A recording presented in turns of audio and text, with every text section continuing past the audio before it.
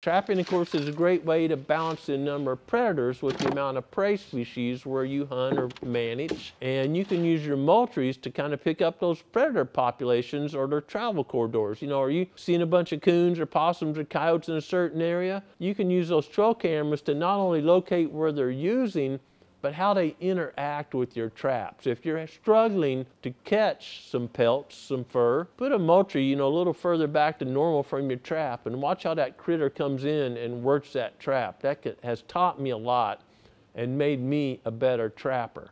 You may recall a few years ago I had Miss Tracy a super king-size blanket made out of coyotes and possums, all trapped here at the proving grounds. She loves that thing. It is so warm. Pelts are just part of American history, right? So use those moultries to get out there, be a little bit more advanced than the guys were out in the Hudson trapping days. Figure out those patterns, and you'll have plenty of pelts to process this winter.